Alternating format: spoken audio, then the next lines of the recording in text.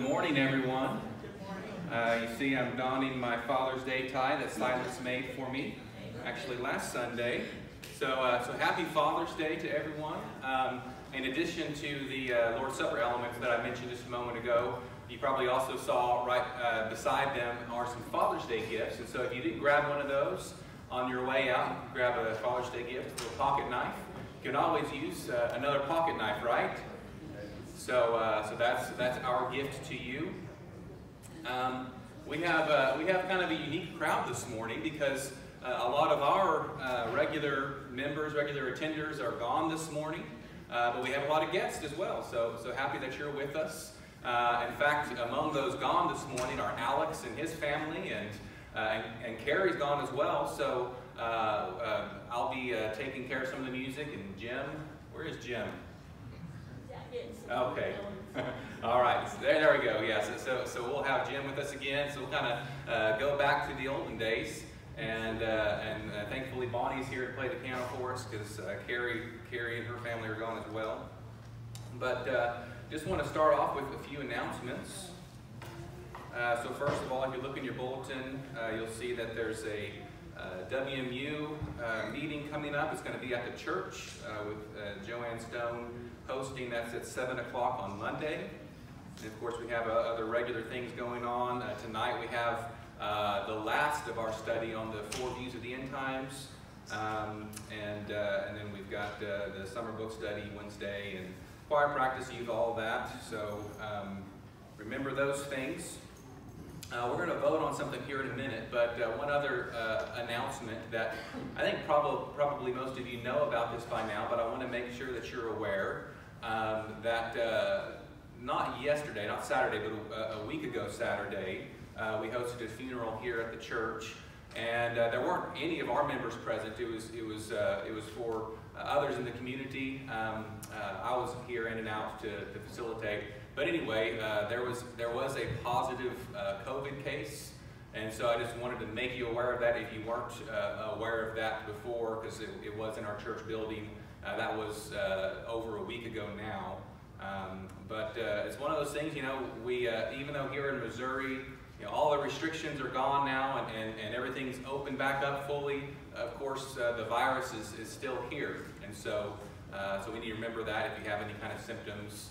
Of course, stay at home, and you know, we're trying to strike a balance on what precautions to continue to take and how to go back to normal. You know, we're still not passing the plate. We have the plates back there, but at some point we'll probably start passing the plate again for the Lord's Supper. We have these little pop tops, but at some point we'll go back to doing it the old way. But we're just going to have to evaluate and there's, you know, maybe future waves to come, and so it might be an off and on kind of thing. But anyway, just wanted to make you aware of that.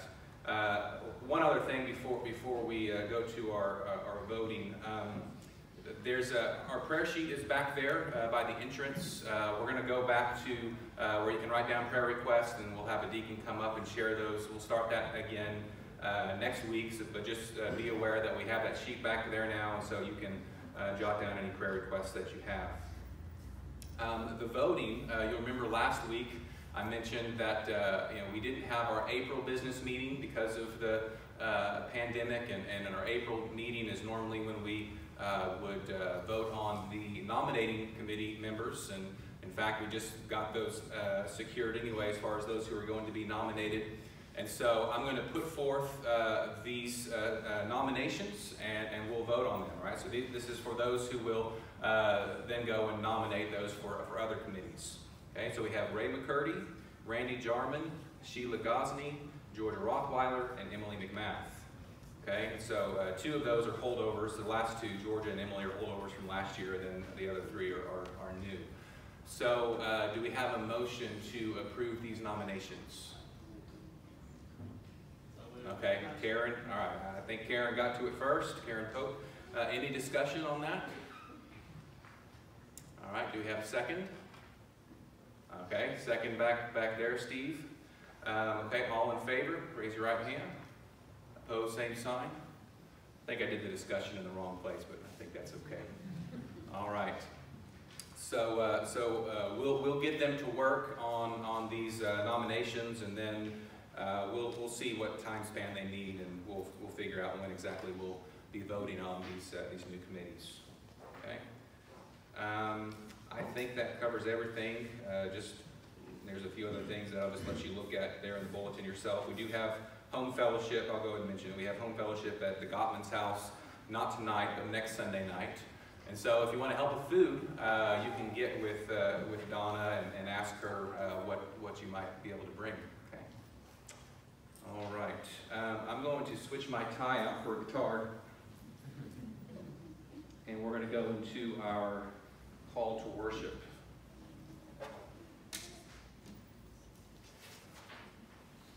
I'm going to read from Psalm 14.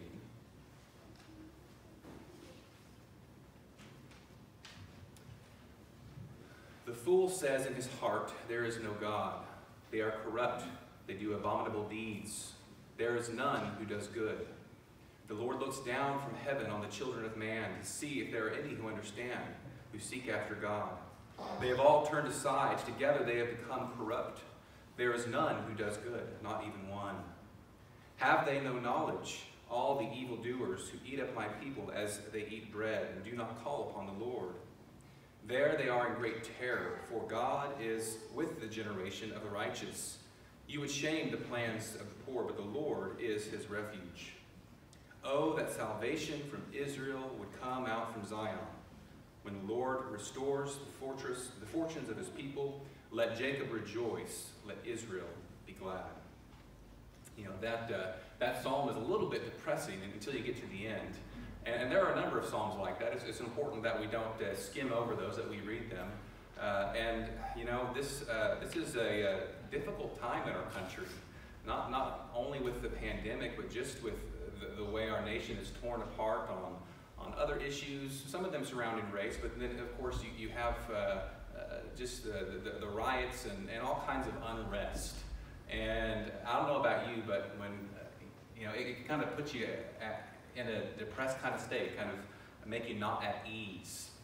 And so it's important that we recognize that, you know, the psalmists, they felt this way at times, and we recognize those feelings, but at the same time we recognize that God's in control, that we look to him, look to his salvation. And so that's what we want to do this morning. We're going to sing "Come Thou Fount of Every Blessing." And I had planned that song earlier this week, and then later I thought, you know, it's I mean, I love singing happy songs, but I'm just not very happy. And but you know, this song is calling upon the Lord to bring blessings, and so we need to do that. Maybe especially in times of turmoil that we're in now.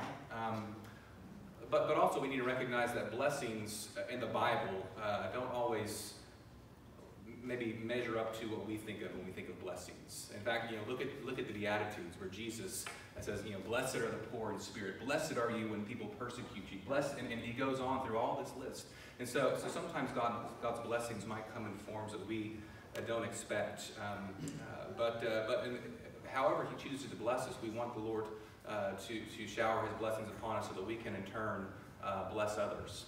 So I didn't really intend to give a mini sermon there, but hopefully that's helpful. Let's stand together as we sing that.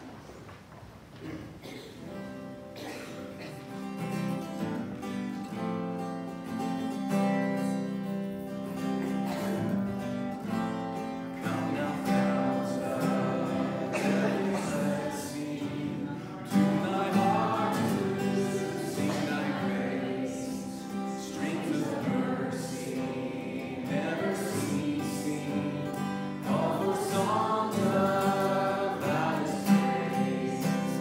Teach me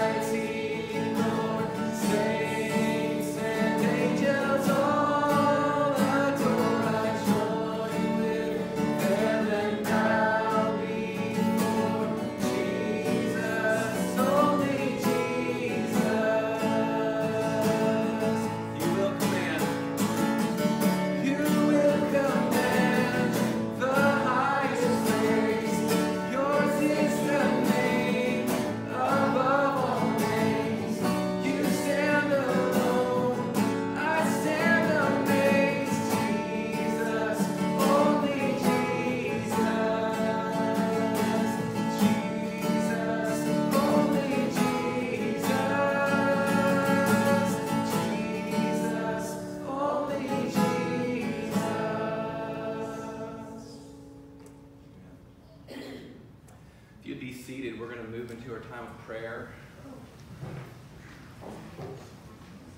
And so we're going to begin by having a time of silent prayer for us to pray for and different burdens on our heart. Of course, there are many things in our country to pray for. I know that we all have our own burdens as well that we are facing. And then finally, since this is Father's Day, it's a good time to thank God for our fathers, to thank God for being our Heavenly Father, but also to pray for those who maybe don't have a positive experience. That might be you, people who don't have maybe much to celebrate as far as your earthly father is concerned. And so we want to lift all those up to the Lord, and we want to take this time also just to prepare our hearts for worship. And so let's take some time, and Bonnie's going to play quietly on the piano, and then I will close us. Let's pray.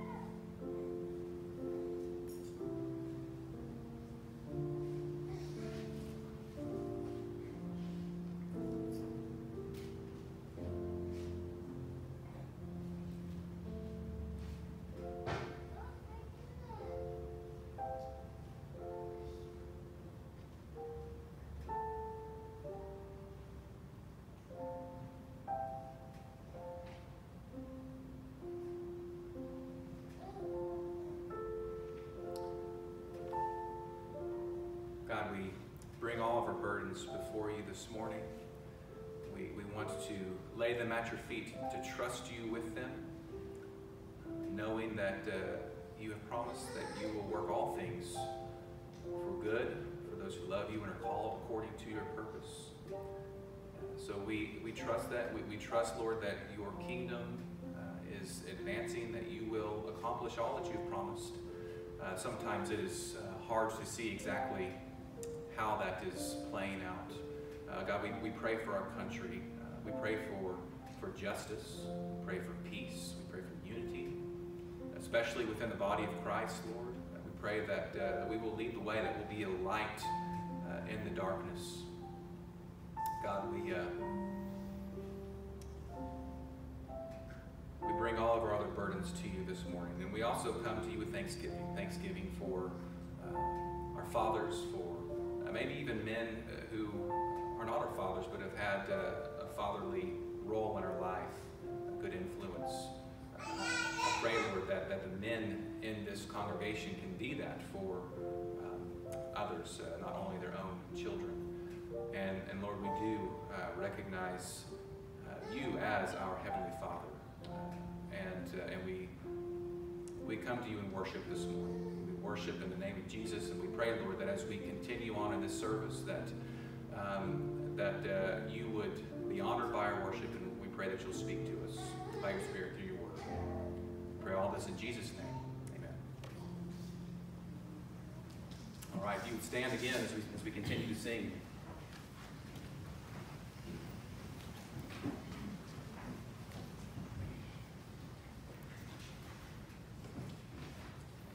Hymn number 7, although I noticed our hymnals are gone. Paula? Not me. I found one up here, though. Okay, join with me as we sing, Come Let Us Worship and Bow Down. I think twice through Bond. Is that okay with you? All right.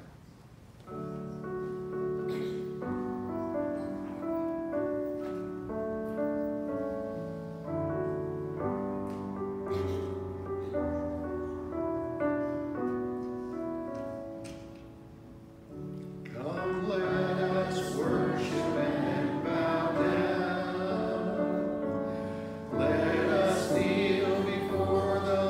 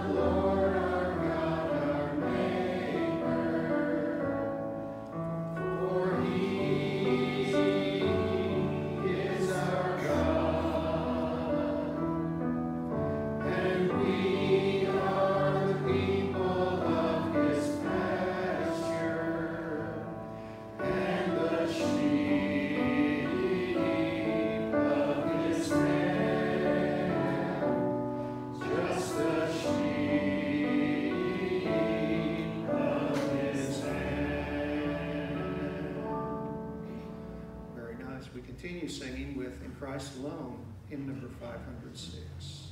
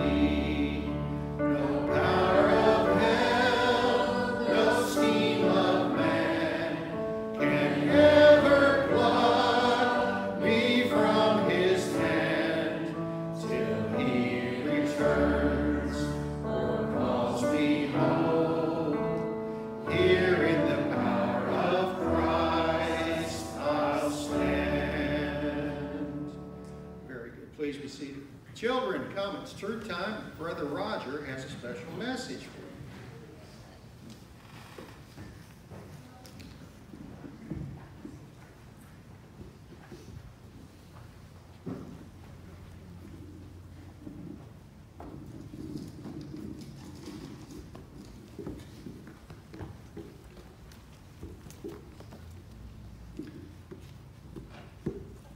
Good morning, every guy. How are you guys? Doing good? Doing good? All right. I got a couple things in my hand. I would pass it around, but that's probably not a good idea. All right. One of them is a Buckeye, and one of them is a $2 bill.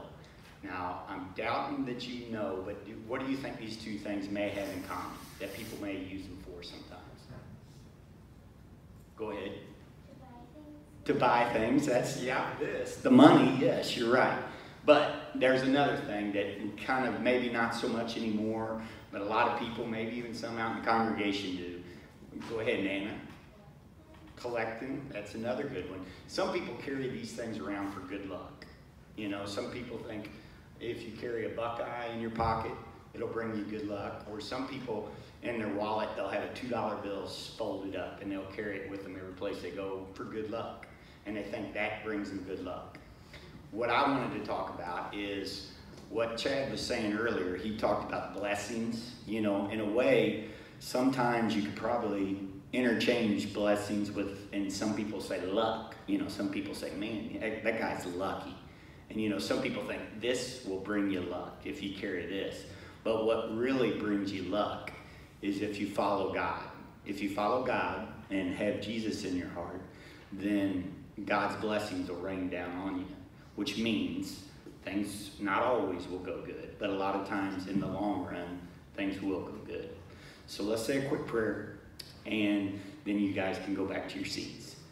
Dear God, I thank you for this day. Lord, I thank you for bringing these children into your house. Lord, I thank you for the parents that go to the effort, Lord, to bring them up knowing you.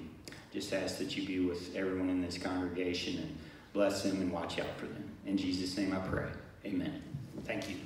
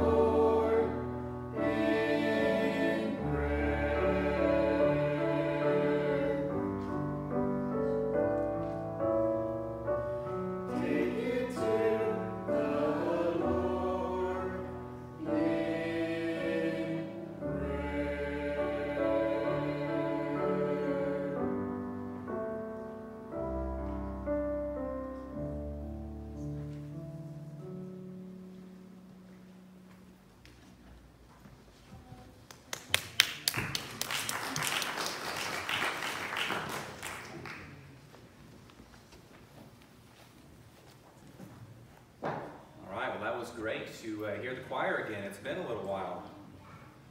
Steve, I might need you to turn me up just a little bit. We're going to be in Exodus chapter 27 this morning. So we keep trudging along here in Exodus. But I want to begin this morning by going back to the very beginning. And in due time, we'll see how this correlates with the passage this morning. But we go all the way back to Genesis. Of course, we see Genesis 1:1. In the beginning, God created the heavens and the earth. And so we have creation and some really important events in these first 3 chapters of Genesis. Of course, the pinnacle of God's creation is Adam and Eve. He places them in a place called Eden, in a garden. And specifically in that garden, Adam and then later Eve, they're called to work and to keep it. Right? This is to be kind of a sanctuary for them. They had unfettered access to God, perfect fellowship with Him in this garden, and it was, it was the Garden of Eden. It was quite a glorious thing. But then, as we all know, something terrible happened. Something went terribly wrong. Adam and Eve were tempted, and they sinned. They ate from the tree of the knowledge of good and evil. And because of that sin, well, first of all, they were kicked out of the garden. And then we see that the effects the sin has had great effects on the earth even to this day. I want to read from Genesis 3:24. Whenever Adam and Eve were kicked out of the garden, it says, He, that is God, He drove out the man, and at the east of the Garden of Eden, He placed the cherubim and a flaming sword that turned every way to guard the way to the tree of life. So, of course, the tree of life was there in the garden, and that was a tree that they could eat from, a tree that would give them eternal life. But then there was also the tree of the knowledge of good and evil, which they were told not to eat from. And because of their sin, they were kicked out of the garden. And not only that, but we see that here at the east of the garden, that there was a cherubim with a flaming sword there to guard this entrance, so that they could not go back to this idyllic place that God had created for them. And as I said, we see how, even in these first 3 chapters of Genesis, we see the curse of the ground and so on, and how sin has permeated really all of creation. So we see God's goodness in creation, but yet we also see His brokenness. We see the brokenness of creation because of sin. Things haven't been quite right since Adam and Eve's sin in the Garden of Eden. And there has been, I think we can say, a longing in every human heart to go back to Eden. It may manifest itself in different ways, but I think we can see in every human heart that there is a longing. That we all have this sense, right, that things are not as they should be. As I was speaking earlier about just all the turmoil in our country right now, that really, I think, illustrates for us. But, I mean, just any time in our own lives, right? The sin in our own lives, I think, also vividly illustrates that things are not right in this world. And so we have this longing that may be manifested in different ways, but this longing to return back to Eden. I've mentioned this in a sermon before, but it's worth mentioning again. This idea of what the author of this book, Christ or Chaos, calls it post-Avatar blues. You remember the movie Avatar? It was I don't know, maybe a good 10 years ago now. But let me just read to you a section from this book about the movie Avatar and the way this movie actually stirred up the longing within people for some kind of idyllic world, right? And so here's what it says. This reality was demonstrated in the public response to the award-winning motion picture Avatar, which portrayed Pandora, an imaginary planet filled with beauty and wonder. Crowds flocked to the new film, but while ticket sales were sky high, the response from fans was surprising. Many moviegoers shared an experience that was eventually labeled post-Avatar blues, a depression rooted in the realization that Pandora was intangible. Some even described suicidal thoughts when contemplating how drab reality seemed in comparison to the cinematic world. Stephen Lang, one of the actors from the film, responded, "Pandora is a pristine world, and there is the synergy between all of the creatures of the planet. And I think that strikes a deep chord within people that has a wishfulness and a wistfulness to it." And so even an unbelieving world recognizes that there's this longing, right? That there's something not quite right about our world, and there's something better for which we long. We recognize as believers that this is rooted in the reality of how God created this world, how he created Eden, and for Adam and Eve to live in harmony with one another, in perfect fellowship with God. And that was soon lost. But we have a promise that we will one day return to that. And as I said, there's a longing in every human heart for that. And it's manifested in many different ways, I think. But anyway, the tabernacle, I'm going to show some ways this morning how the tabernacle kind of points us back to Eden. It represents Eden in at least a few ways. But as we look at this, it's important for us to recognize that the purpose of the tabernacle, it wasn't to be a restoration of Eden. I think we see some hearkening back to Eden, but it wasn't to be a restoration of Eden. But I think we see this, especially looking in hindsight on this side of the cross, we see that the tabernacle was pointing the way back to Eden. Right? There's a big difference there, right? So it has some Eden-like imagery to it, but it wasn't a restoration of Eden, but it was pointing them and even pointing us the way back to Eden. And so, as we've moved along in Exodus, especially chapter 25 and 26, we've been seeing the instructions for the tabernacle that were given to Moses. And we've worked our way, just as the text does, from the innermost part of the tabernacle to the outermost part. And so it began with the furnishings of the most holy place, or the Holy of Holies, that is the Ark of the Covenant. Right? And then it goes from there to the holy place and the furnishings there, and then the description of the tent itself. And now we make our way to the outer courtyard of the tabernacle. And the furnishings, and I've mentioned before that there are a couple of furnishings that get mentioned later, but for the most part we see these furnishings, and then it works its way outwards to even the fence that goes along the outer court. And so the plan of attack this morning is that I'm going to read our text, and so we're going to continue that journey, working our way from the inside out, but then we're going to kind of reverse, and we're going to work our way from the outside in, and that's how we're going to see specifically how the tabernacle points us the way back to Eden. And so if you would go ahead and stand with me in honor of reading God's Word, we're going to read here in chapter 27, verses 1 through 19. "You shall make the altar of acacia wood 5 cubits long and 5 cubits broad. The altar shall be square, and its height shall be 3 cubits. And you shall make horns for it on its 4 corners. Its horns shall be in one piece with it, and you shall overlay it with bronze. And you shall make pots for it to receive its ashes, and shovels and basins, and forks and fire pans. You shall make all of its utensils of bronze. You shall also make for it a grating, a network of bronze, and on the net you shall make 4 bronze rings at its 4 corners. And you shall set it under the ledge of the altar, so that the net extends halfway down from the altar. And you shall make poles for the altar, poles of acacia wood, and overlay them with bronze. And the poles shall be put through the rings, so that the poles are on the 2 sides of the altar when it is carried. You shall make it hollow with the boards. As it had been shown to you on the mountain, so shall it be made." Verse 9, "You shall make the court of the tabernacle.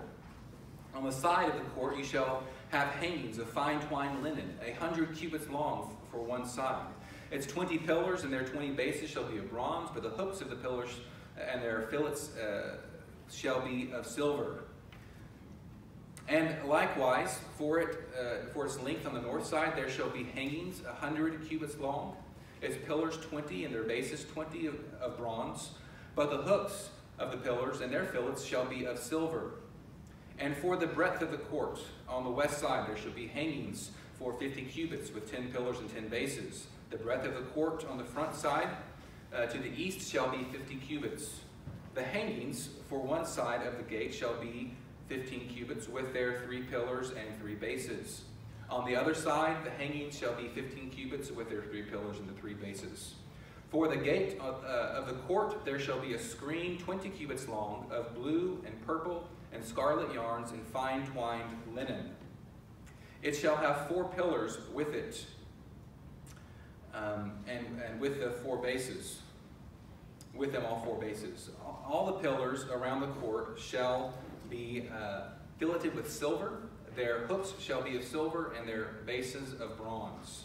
The length of the court shall be 100 cubits, the breadth 50, the height 5 cubits, with hangings of fine twined linen and bases of bronze. And the utensils of the tabernacle for every use, and all its pegs, and all the pegs of the court shall be of bronze. Let's pray. God, as we read this passage of Scripture, we see lots of details that are easy to get lost in. But we pray, Lord, that we will glean the insight that you would have for us this morning from this passage, and help us to see what the tabernacle is pointing us to. And I pray that we'll rejoice in that. We pray all this in Jesus' name. Amen.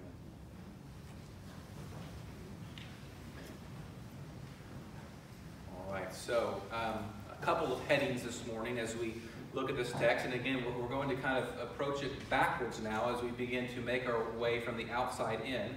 We'll be focused in this text, but we're going to mention some other things that we've looked at in the past couple of sermons. But this first heading is the tabernacle in Eden. Because I mentioned that there are some ways that the tabernacle points to Eden, or at least some parallels between the tabernacle and Eden. As I said, it's easy for us to get lost in the details, but oftentimes that's why it's important for us to recognize the importance of all of Scripture. Oftentimes, in these details that can seem overwhelming or maybe even mundane, there are little gems to be found. And so that there's one very important thing that sticks out in the latter part of our section this morning. In verse 13, I want you to notice something in verse 13. The breadth of the court on the front to the east shall be 50 cubits. Now it's almost just mentioned in passing. It would be something very, very easy to overlook. But notice where the front of the court is. It is to the east. There's a reason for that. Do you remember when I read from Genesis the cherubim with the flaming sword? Where was the cherubim to be stationed? At the east of the garden. In fact, it was stationed at the east of the garden. And so I think we see here something intentional with the tabernacle in that its orientation was to be facing towards the east. And so they would pick this up and move as they wandered in the wilderness, but it would always be oriented east. In fact, one thing I noticed in the image, and we'll bring the image up later. We'll go ahead and bring it up for us, if you would, Lori, and we'll come back to it again. So the orientation of this isn't helpful because technically the top is the south and the bottom is the north. In other illustrations of the tabernacle, they have it turned around, which I think is more helpful to show that the entrance would be to the east. Okay, and so that's important, and I think that's just one of a number of parallels that we see with the Garden of Eden. Okay, so what are some others? Well, remember I said that Adam and Eve were to work and to keep the garden. Remember that in Genesis? Adam is told to work and to keep the garden. Well, this same language is used of the priest multiple times, especially in the book of Numbers. And this is something that's easy to miss because sometimes these words are translated differently. But those words, to work and to keep, are given for the priests in the tabernacle. And so you see that, in a sense, you might say that Adam had a priestly function in the Garden of Eden, or you could say that the priests have a function like Adam as they are working in the tabernacle. But there's another parallel there, and there are many others. Just one other example, some have pointed out how the oil lamp, which we looked at a week or two ago, the oil lamp may very well be representative of the tree of life. And we read in other places in the Old Testament of certain carvings in the tabernacle or later in the temple that have a garden-like type ambiance. And so there have been many things that students of the Bible have pointed out that seem to be parallels to the Garden of Eden. But again, to be clear, the tabernacle was not to be a restoration of Eden, but I think it does point us the way back to Eden. Okay, so we're going to dive into that some more as we go along. But first, let's just make a couple more observations about the outer court, because again, we're going to work our way from the outside back in. And so we have that outer court. So go ahead and bring that image up for us again, Lori. And so you see that basically a fence made mostly of linen that goes around. You see the gate is a little bit different, and I'll mention that here in a moment. But this, of course, one thing that's important, again, is its orientation, that it faces in the east, so the direction is important, but also the dimensions. It's always helpful to get an idea of the dimensions. And in the ESV, it gives the measurements in cubits, which is what we have in the original Hebrew, but we don't measure by cubits, so it's helpful for us to put it in feet. Remember, a cubit was about from your elbow to the tip of your finger, which is about 18 inches, and so if we do the math, the outer court of the tabernacle was about 150 feet long and 75 feet wide. And so you see that in verses 11 through 13, and it's stated more succinctly in verse 18. And then the materials. So we see that white material is this fine twined linen. We read about that in verse 9. We read about the bases of bronze, the hooks of silver in verse 10. And so these are costly, precious materials, but notice there's no gold, right? So if you'll remember, as we looked at the inner part, the actual tent of the tabernacle, there's gold overlaying the furnishings, but even the structure inside the tent. But there's no gold on the outside, and I think this makes sense because as you make your way inward, you're kind of coming into more hallowed ground, you might say, right? With the Holy of Holies being the place where God's presence was there most powerfully, and so that makes sense. However, there is not only fine twined linen, but we do have the scarlet of red and purple and what's the other color? I don't know, the colored yarn. Yes, that we have for the gate, and that's appropriate because of the importance of the gate, the entry into this tabernacle. Okay. And so, as we make our way through that gate, as we continue into the tabernacle, I want to point out two things that are very much different from Eden, and yet necessary to show us the way back to Eden. Okay, so that brings us to the next of these headings, and that is an altar and a curtain.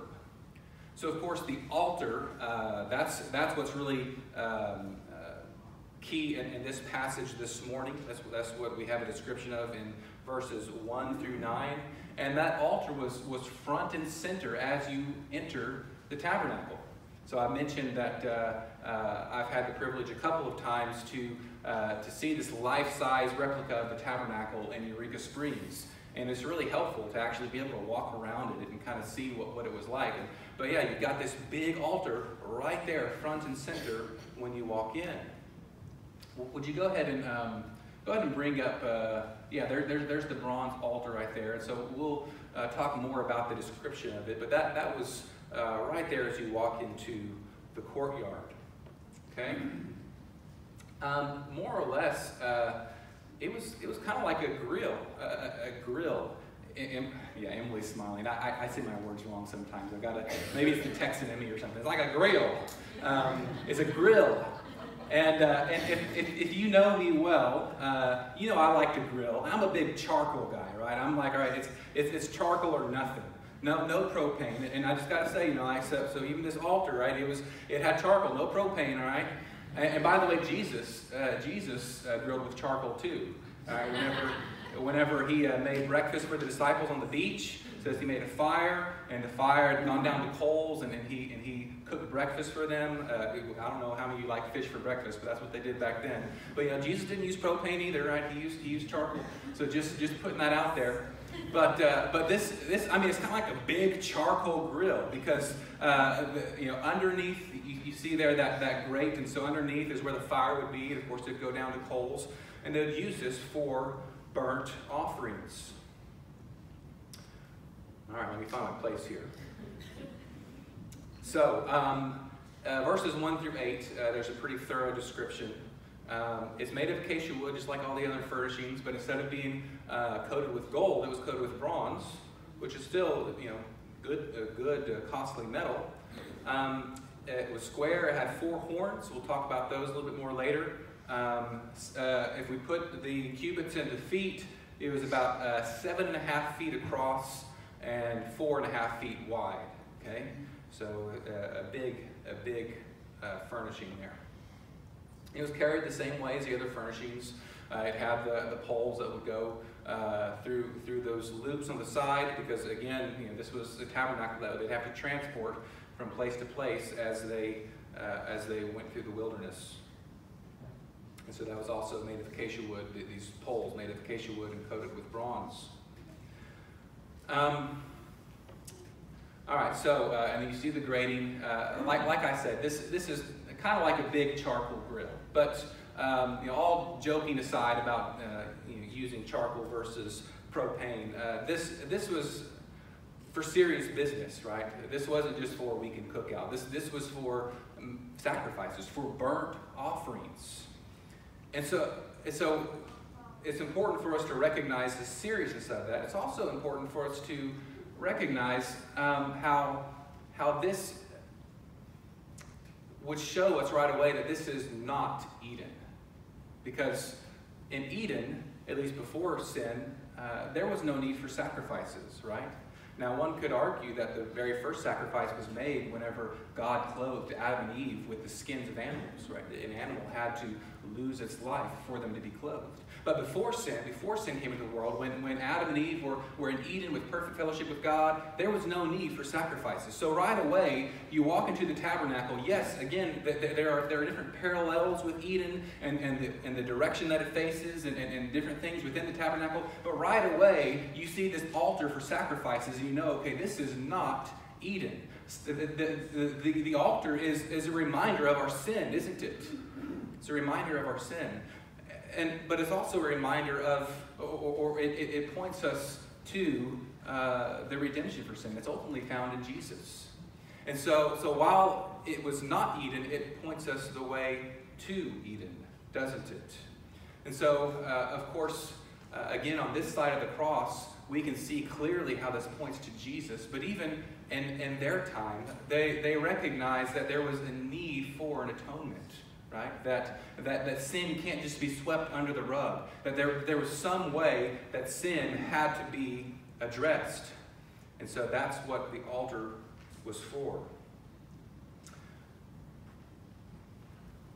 It's important that we don't lose sight of how central sacrifice is to our faith.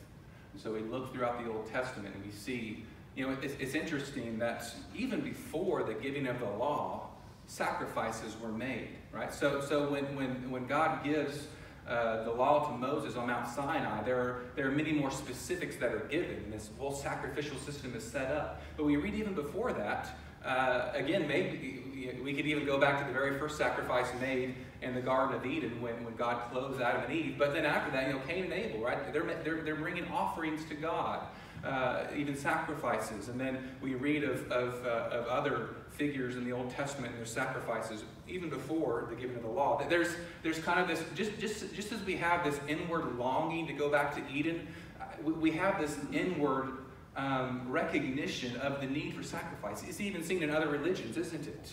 right? So even though they are worshiping a false god, there's a recognition, even in other religions, that there is a need for atonement, that there's something not right that needs to be made right. So that kind of goes hand in hand with our longing for Eden, doesn't it? And so although Eden had no need for sacrifice, you walk into the tabernacle, you see that altar, and it points us the way back to Eden, because we see that through Christ our sins are forgiven, and not only that, but we have this promise of a restoration of Eden. And so we're going to get to that as we move along.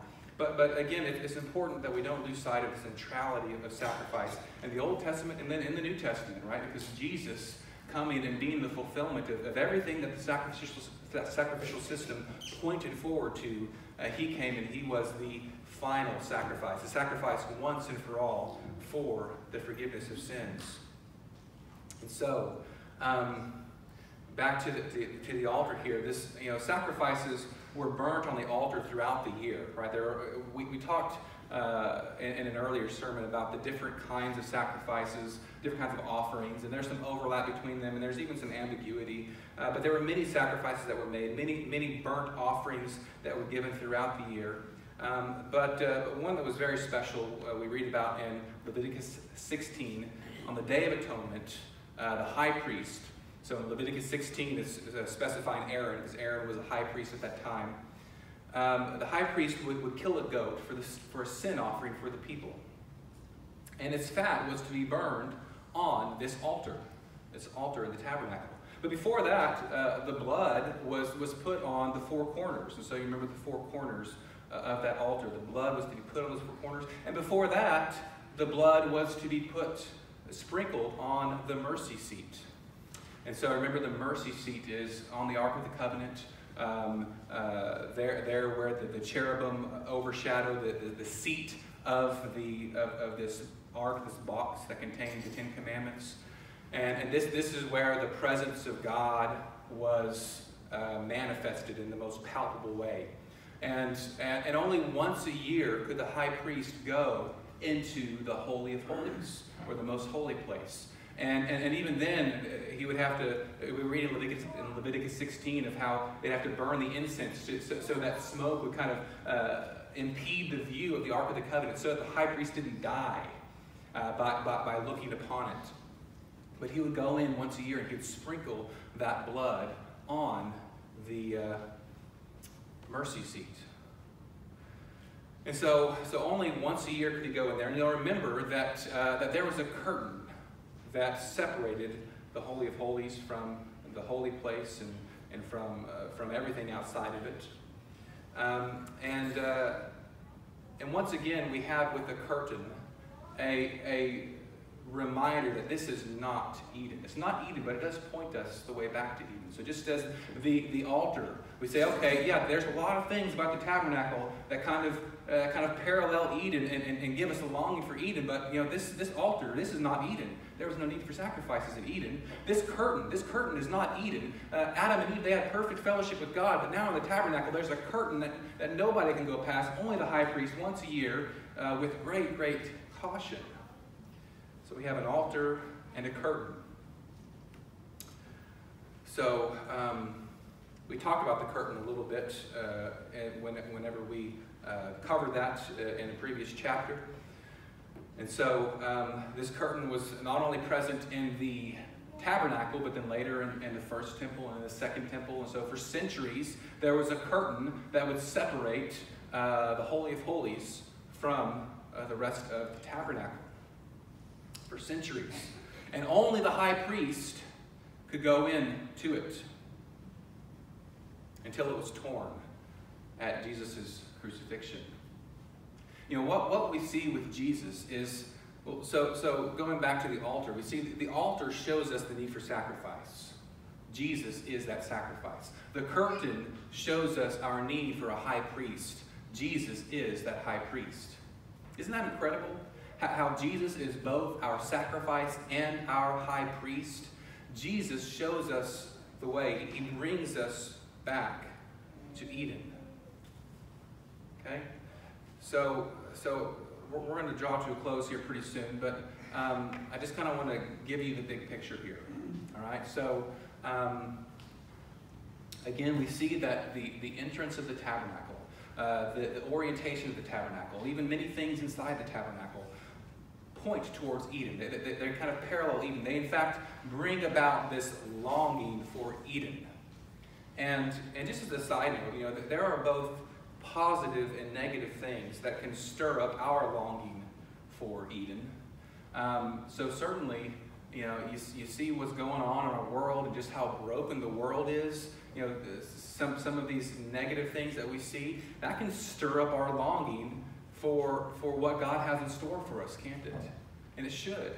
But also there are good things that can stir up our longing, right? The fellowship of the church, right? So when we meet together, when we worship, when we have fellowship together, that gives us a little taste of Eden.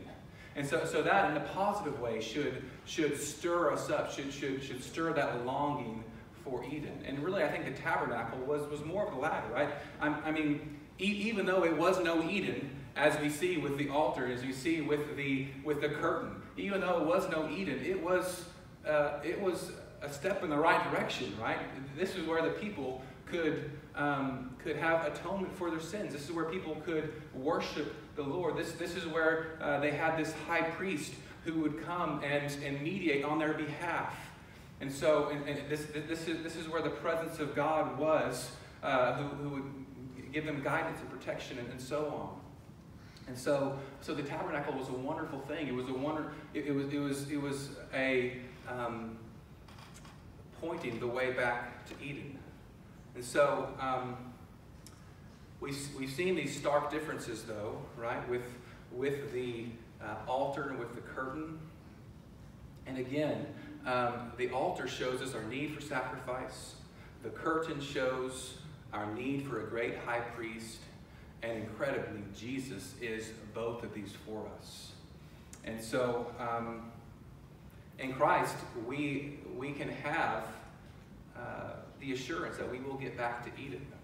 So, we read in Scripture of this new heavens and new earth that is going to be established at the end of time, right? Christ is going to return. He's going to set all things right. We will be raised physically from the dead. We will have renewed bodies and live on a renewed earth, much like Eden. Right? This is real. This is true. This longing isn't just some kind of fantasy, but we're looking forward to something that actually will happen.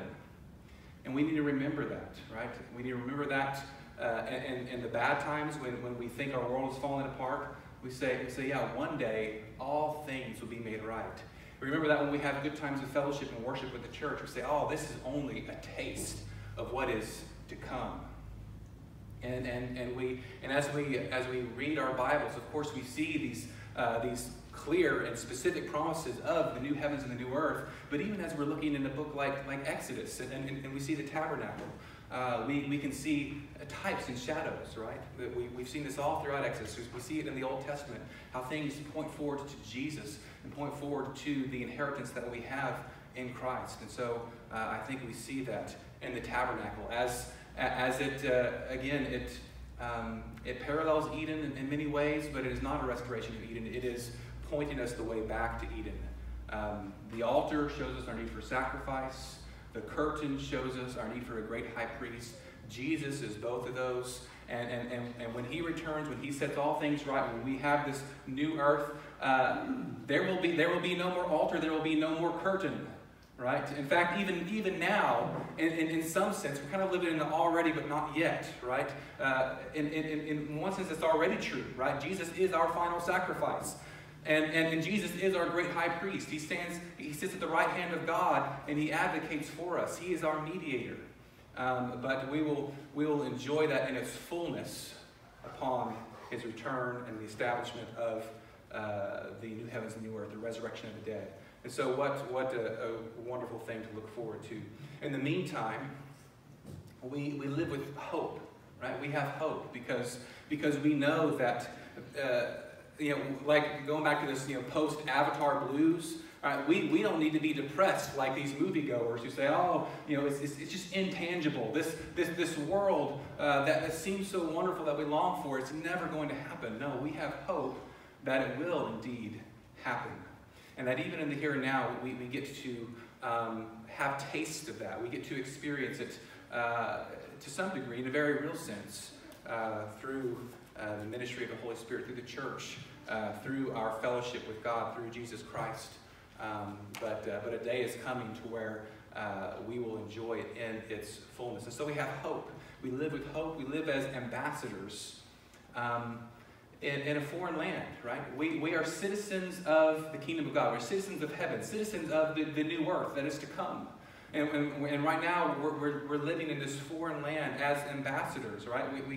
We set up our stations. We might even call those churches, right?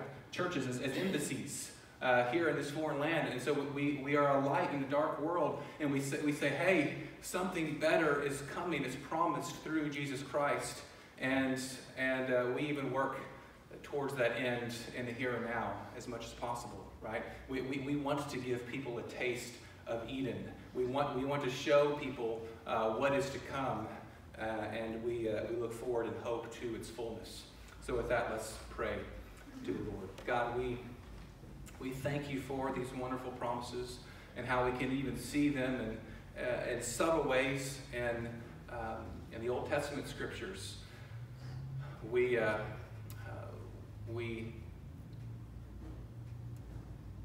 long for the restoration of all things. We long for the restoration of our bodies, the restoration of this earth, and we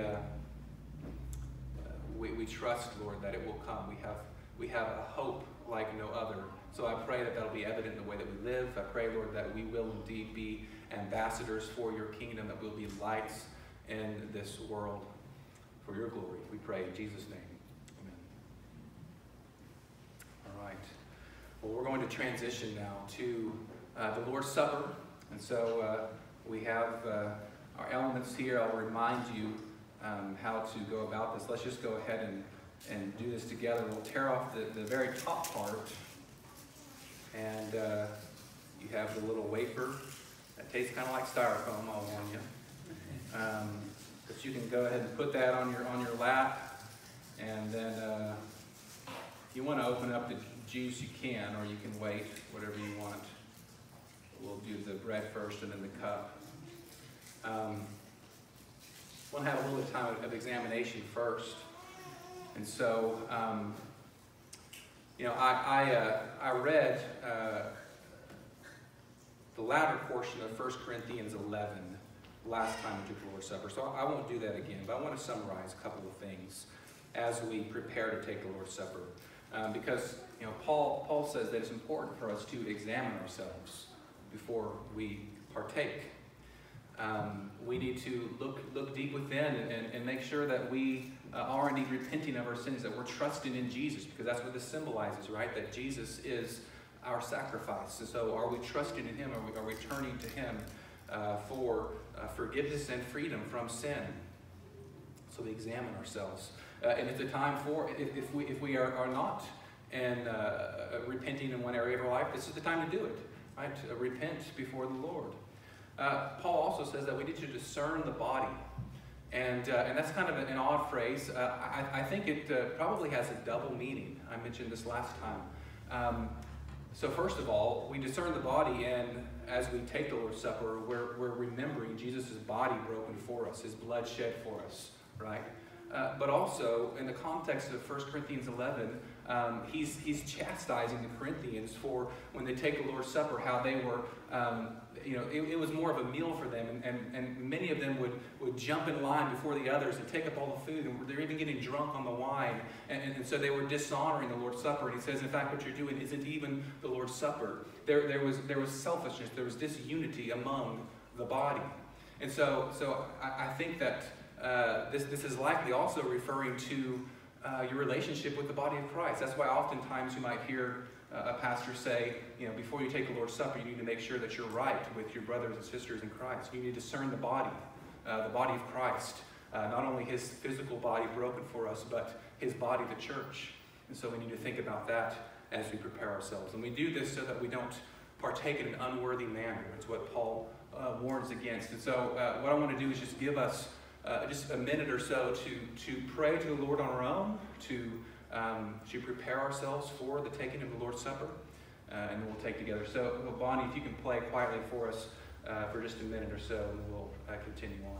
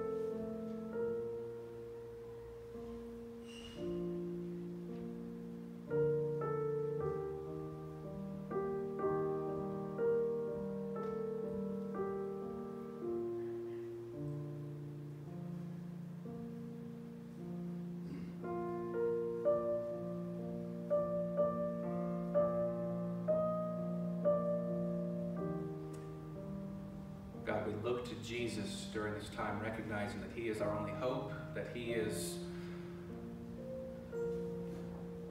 the one and only sacrifice for sin, and that He came not to only forgive us of our sin, but to free us from it. And so we turn from our sin, we turn towards Jesus. We want to come with a right heart, recognizing our great need for Jesus, and also embracing His call upon us to repent and to believe. And so we do that this morning, and we celebrate the sacrifice of Jesus for our sins. Pray this in Jesus' name. Amen.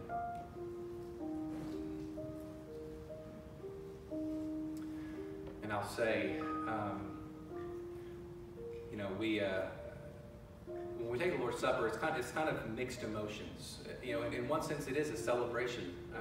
It was mirrored, or it's an offshoot of the Passover Seder, which was celebratory in many ways, a celebration of the freedom of sin and freedom from death that the people of Israel had from the Passover lamb. And so, of course, that makes perfect sense as it correlates with the sacrifice of Jesus for our sins. So there's some celebration there, but of course we're also remembering Jesus' body and blood broken for us, and so there's some somberness to it as well.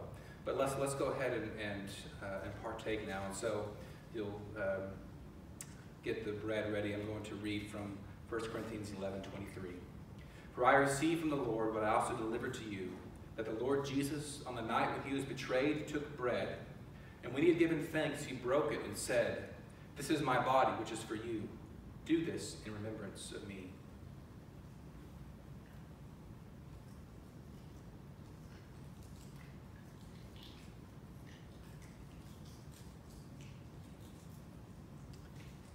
In the same way, He also took the cup after supper, saying, "This cup is the new covenant in my blood. Do this as often as you drink it in remembrance of me."